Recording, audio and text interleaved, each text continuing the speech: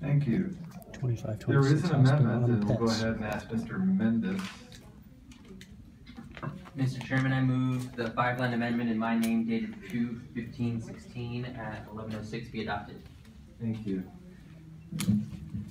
Mr. Chairman, members, House Bill 2526 reduces the minimum period of time that a county pound must hold a stray dog or cat from 72 hours to 48 hours. The bill also requires a pound to hold a dog or cat that is healthy or sick or injured but treatable for 72 hours and requires a dog surrendered by its owner to be held at the pound for at least 72 hours.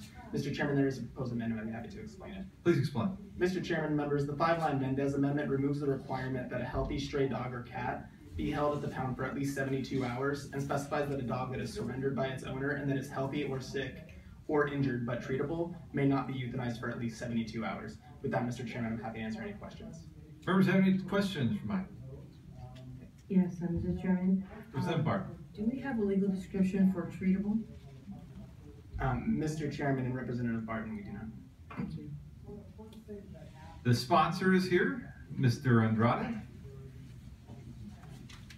Mr. Andrade, what are we doing here?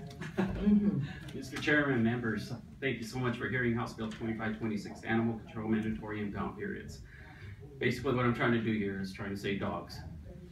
House Bill 2526 protects animals from forced long stays in local animal shelters. The proposed legislation would reduce Arizona's long forced hold to a minimum of 48 hours for an animal impound and not eligible for a sterilization program. An animal that is sick or injured and treatable or surrendered by its owner, the holding period would be 72 hours. If an animal is impounded with a microchip or any other identification, the holding period increases to 120 hours.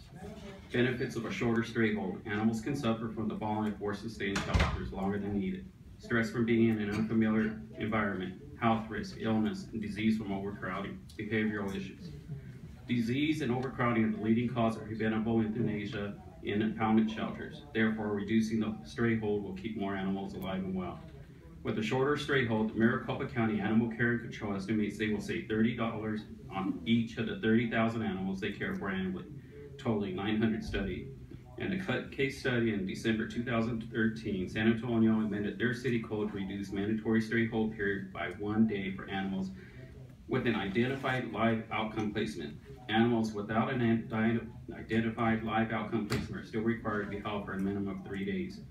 The adopted amendment has increased capacity by allowing more cage space with 1 day reduction and has provided additional time in the shelter for animals without a guaranteed live outcome. 6 months prior to implementation of the adopted amendment, July through December 2013, San Antonio's average live release rate was 78.11%.